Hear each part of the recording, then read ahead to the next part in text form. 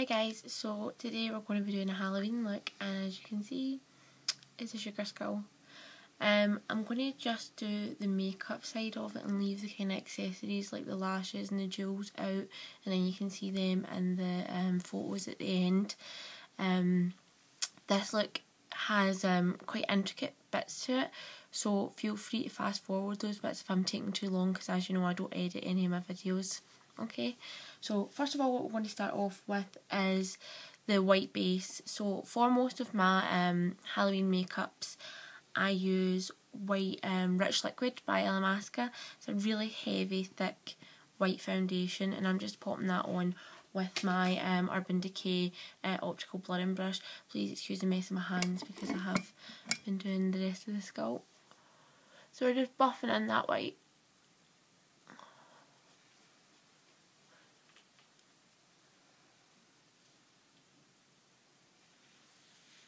And this brush really evenly applies the white foundation and makes it not look too thick or clowny like face paint. You can really buff it out. It works perfect with it because it's quite a chalky foundation. I wouldn't really recommend it for anything else other than doing quite theatrical things. As a foundation itself, it is very, very heavy. Unless you really like heavy foundation.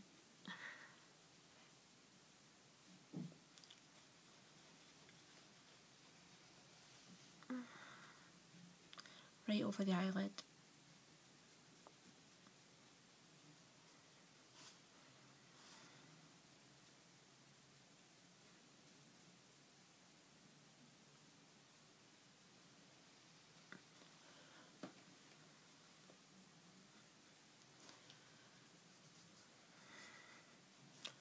And you can see it doesn't take a great deal of effort to really buff it in. It really spreads quite evenly because it does have quite a powdery finish.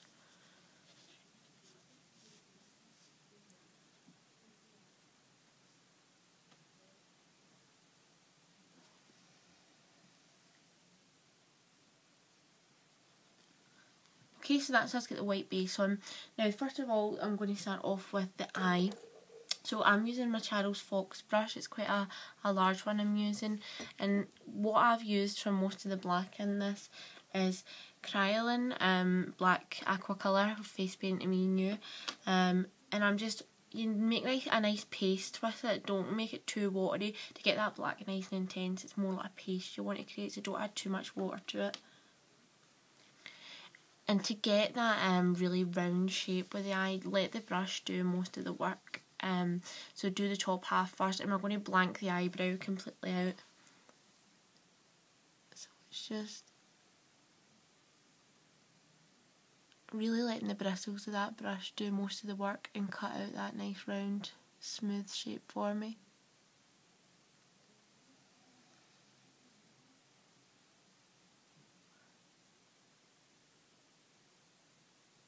And as I said guys, at any point feel free to fast forward if this is taking too long. I'm not the fastest of workers. I don't really think you should rush anything if you want it to look good.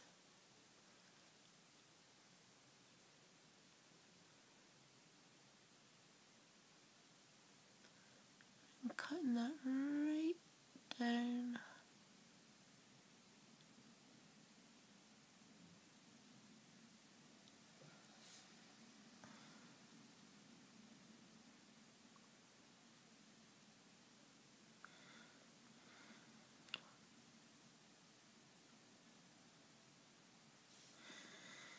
Yeah, look about even.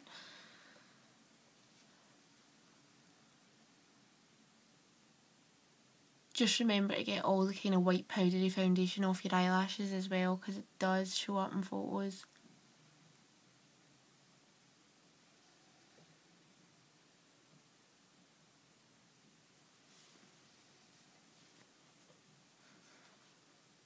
So you can see I never really re-dipped my brush into water at all throughout doing that. So to get that black nice and intense, like I said, try not to add too much water. One dip should really do you for that full eye.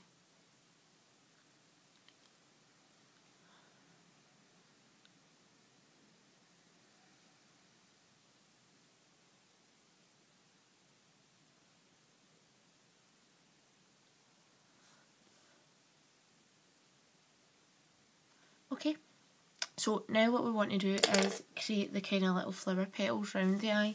So what we need to do first is get the blue for the inside of that, and that blue is an inglot colour that I'm using. You can see that it's quite a shimmered blue. I don't know what it's called though. Shine 33, that's the back of it. I don't know what the names are. Okay, and you'll get that in the Inglot standalone store or online. Right, so I'm taking my round pencil blender brush from Urban Decay. It's my 24-hour blending brush. And because it's quite a round tipped brush, what I'm just going to do is pat wee circles round, and then I know where I'm marking out to be painted round as well. And if you can see, I'm getting them onto the black circle a wee bit as well, because we're going to go back round and take that away. It's just wee dots. So this is probably the part of the makeup, creating these wee flower petals, that probably will take me the longest. So once you get the gist of it, just feel free to fast forward. I'm always quite apprehensive about doing these bigger makeups on film, for the simple reason that I do take so long to do them. And as you know, I'm not a computer whiz that can edit videos or make fancy videos. They're all very raw.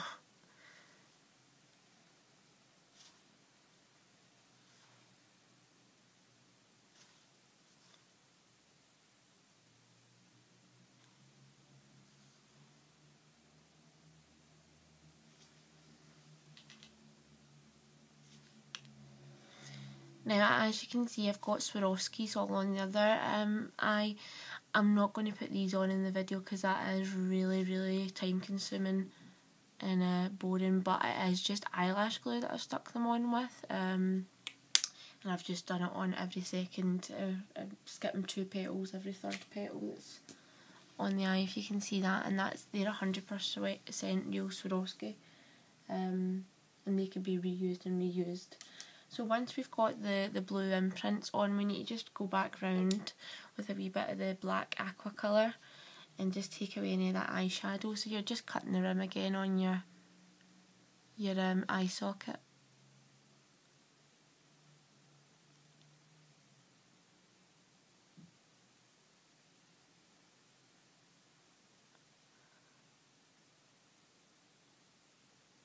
Just take any of that blue eyeshadow away.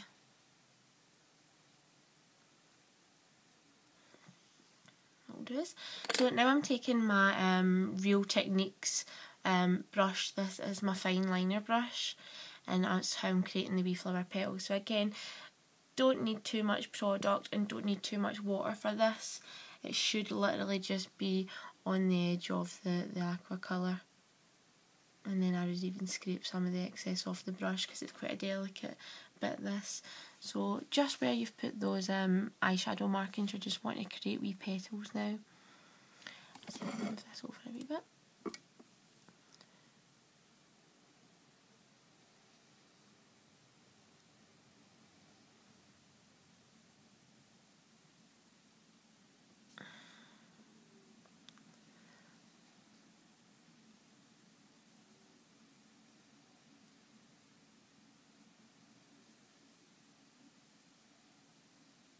Some of them are going to be bigger than others. Don't panic about the size or how thick they are, as long as you get them right round, it doesn't really matter. Don't worry if you're going right over the eyeshadow as well, as long as it looks sort of even.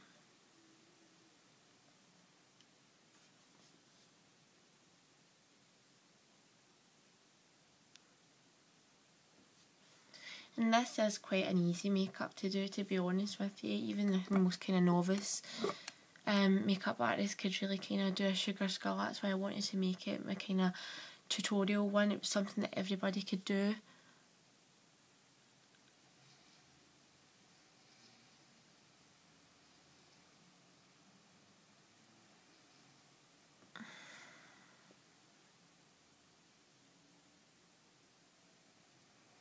And you can really change up the designs on this. I've just done a couple of swirls, but there's a lot, if you Google search sugar skulls, there's a lot more kind of traditional Mexican designs that have like love hearts and the spider webs. I think what we'll do is do the spider web on the head today.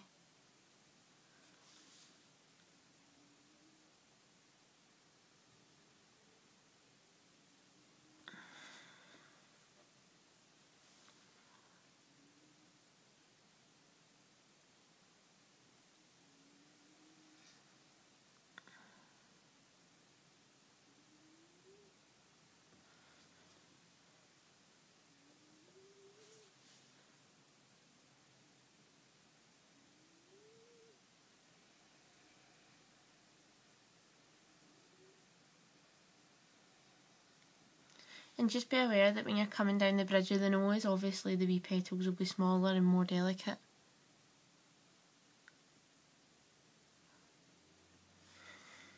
Okay, so now what we're going to do is, obviously on the nose, I've done like a kind of Ace of Spades sign. So you could either bring it up and do it like a proper skeleton nose like I done on my other skeleton tutorial or pictures, but I quite like the fact that this was more like the Ace of Spades, so it was kind of more sugar scully rather than normal skull. So I think now what we'll do is we will do the shading before we do the lips. So for the pink shading, I've basically just done that shading where I would put my bronzer. So kind of right round the head and the temple and coming down onto the cheekbone. You could even take a bit on the jawline if you want. What I've used for that is Sugar Pills Loose Pigment, and the colour was Birthday Girl. Okay. And that's a nice kind of loose pink shimmered pigment. And the brush I've used to apply that is another Real Techniques one, and this is a contour brush. So just using this out the lid. So I'm just going right round the forehead with it. And be aware that because you've not set that white Illamasqua rich liquid with anything, that anything you put on it is going to initially stick to it. So you really need to make sure you're buffing and blending all that kind of pigment in well, or you're just going to get a big sticky mess.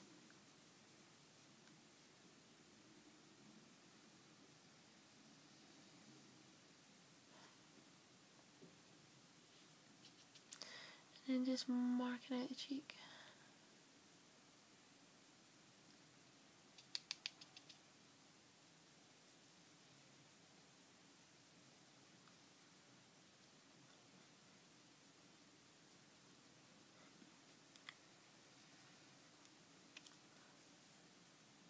So right up and round, right round the hairline really.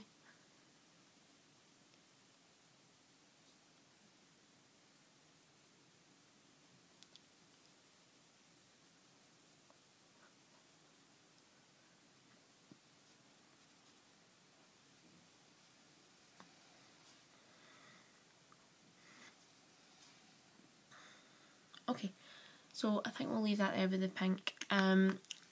After that, what I've done is I've just kind of blended that pink all in with some MAC pigment, and this one is Pink Opal. Just so the pink was nice and blended, and the Pink Opal's got a beautiful iridescence to it that just gives a nice shine.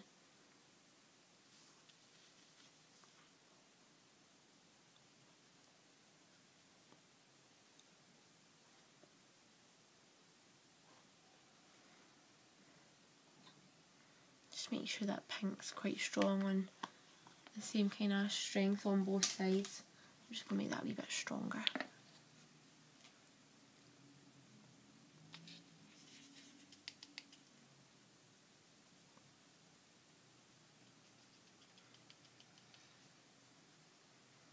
I think the way the light's hitting it on the camera as well, you can't really see how strong it is.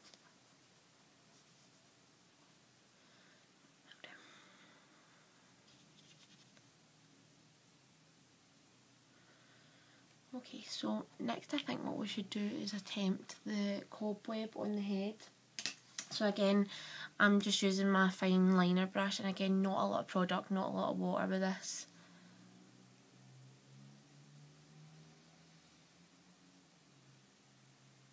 Now you will need quite a steady hand to attempt this freehand. So what I'm going to say for the spider web is start in the middle.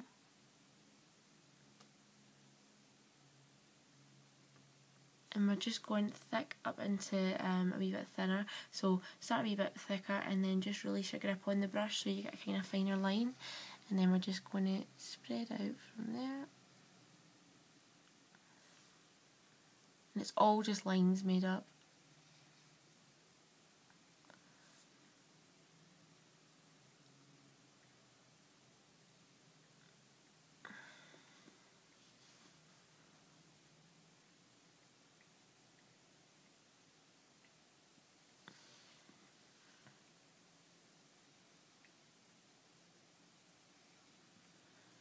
And again, it doesn't need to be a spider web. There are little ones with love hearts and things as well. But I quite fancied attempting the spider web.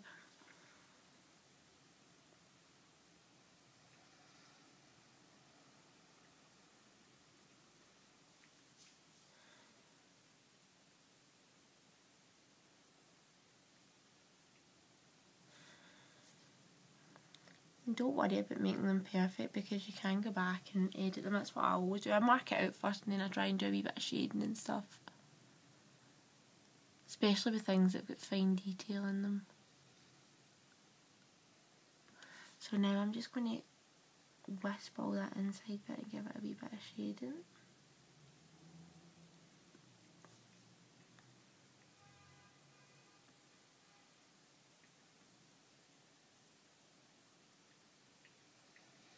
Okay, so you get your first initial lines in and then you can start to web them. So just like so.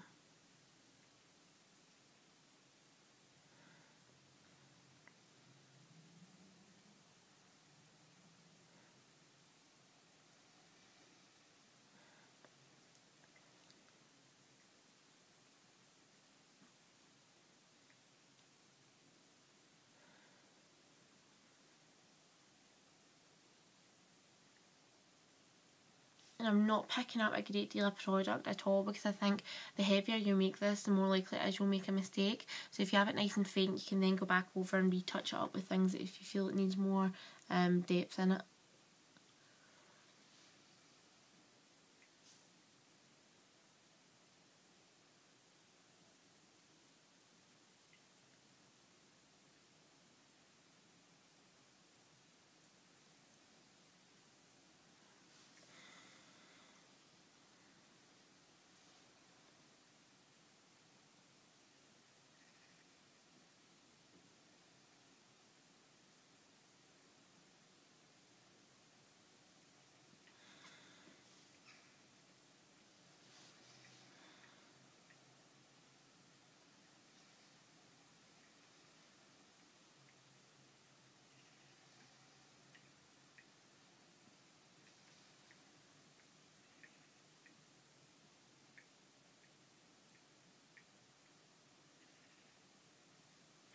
Right, so you've got that initial web on. Now what I'm going to do is just go back and kind of pick out a few wee bits, make the bottom of the web a wee bit darker.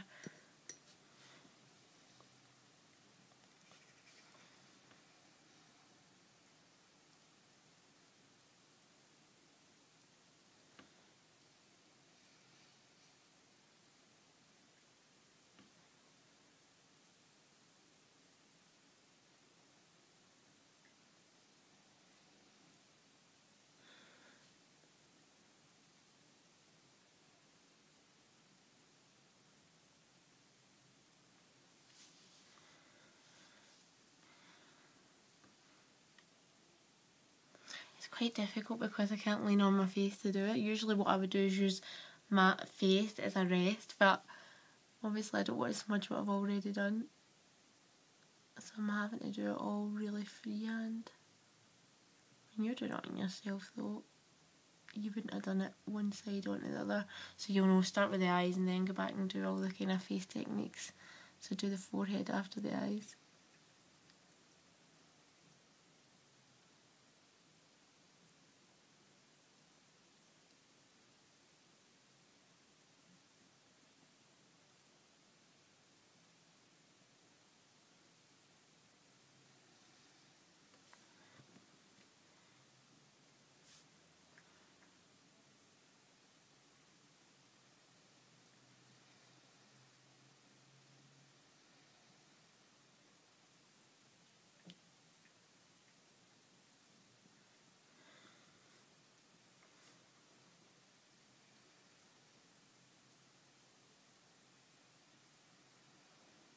Okay, so I'm going to just leave that like that. So I've filled in the bottom of it, gave it a bit of shading, and then we've done the web. So I've leaned quite light there. Don't pick up a lot of water or a lot of the product with the webbing, and it should come out quite faint and nice. Now what we're going to do is the lips. So for the lips, what I'm going to do is use my Bobbi Brown Ultra Fine Eyeliner brush. And again, I'm just dipping that in the water and still using the Kryolan Aqua Colour in black. I'm just filling my lip in like I would with a lipstick.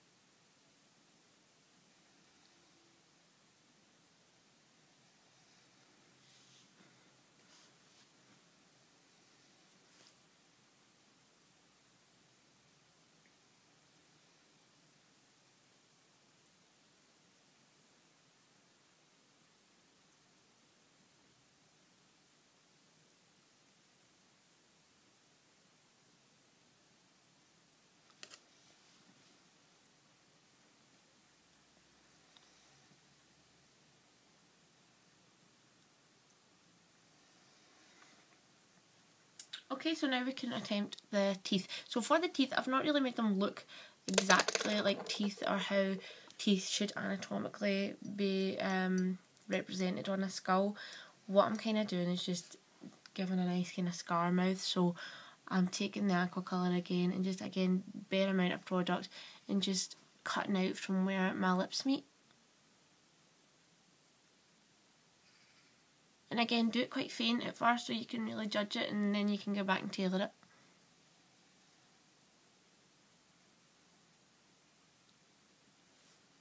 So thicker getting into thin again, so just releasing the grip of that brush. And then I'm just going to make the markings of the teeth.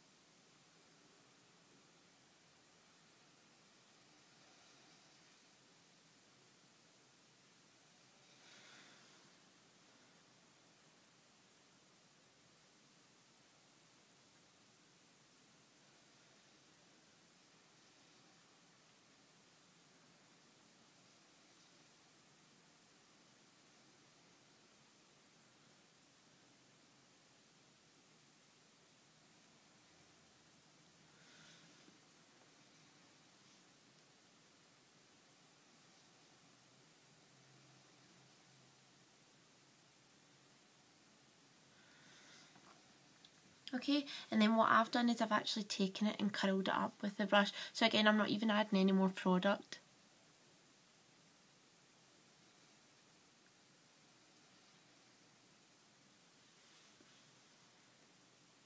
I wouldn't even worry about trying to get them both the same either.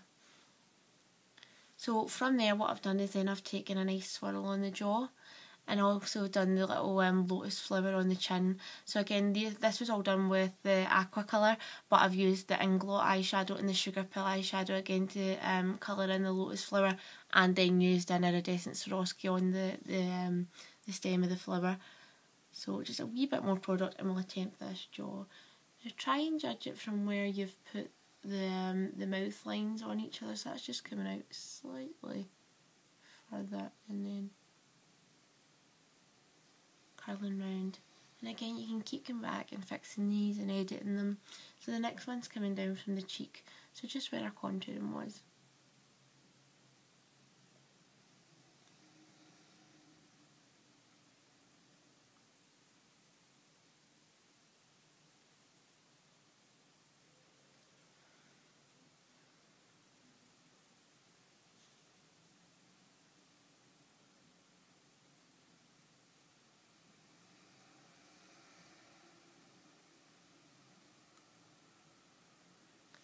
And then another wee swirl coming out from that. So it's really faint markings I've done, and then I'm going to go back and fill them all in.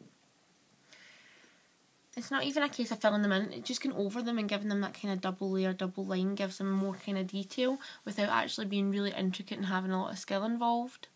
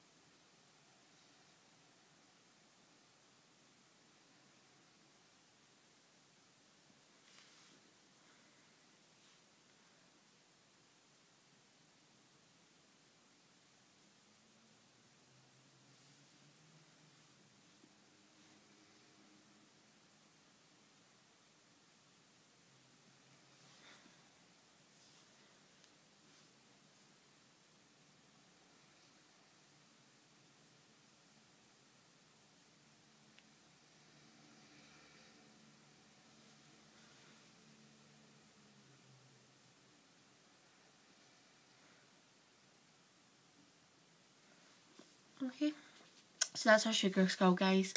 Obviously, as I've said, from the pictures you'll be able to tell where I've put the Swarovskis, and the lashes that I'm actually using today, of course, as always, are my Eldora lashes, and the number for them is D149, and they've just already got that kind of hot pink glitter band on them. Beautiful lashes, easy to apply, and always come with the glue. And it's just the Eldora glue that I've used to stick on all the wee Swarovskis. Hope you've enjoyed the sugar skull, guys. Obviously have a wee look at the pictures for full detailing and all products used. Thanks, bye.